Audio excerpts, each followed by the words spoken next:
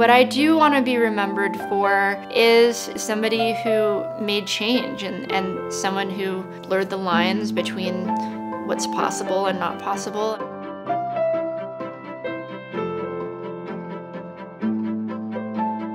I grew up skiing and snowboarding and absolutely fell in love with snowboarding when I was 15 years old.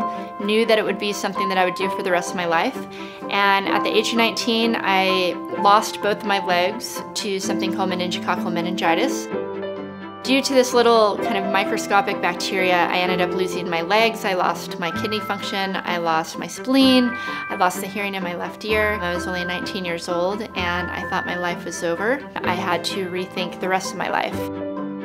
I think one of my kind of pet peeves is weird questions like, but do your legs hurt? Are you uncomfortable in your own skin? How did you get comfortable? None of that's really my reality. Just kind of a pet peeve when people make assumptions about your situation versus just listening to what you have to say about it. Luckily, I recovered, but it's been a long recovery and it's been challenging. And you think you go through one thing and that's it, but then there's more stories to live and there's always going to be, so that's the beauty of life.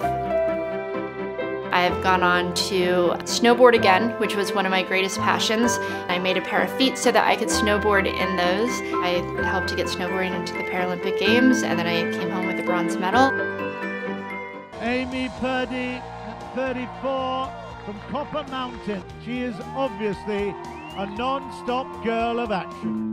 Last year I got injured. I injured both my arms and I almost lost the function of my arms and at the same time the function of my kidney. And all of it came from just working out too hard. I got something called rhabdomyolysis and it hit out of nowhere after a workout and I was in the hospital for 8 days. It was one of the scariest moments of my life. I tried to look at that experience the way that I looked at losing my legs in the first place, which was, if I can overcome that, I can overcome anything. For anybody out there who thought that their circumstances stopped them from following their dreams, you're wrong. The possibilities are endless if you're willing to try hard enough.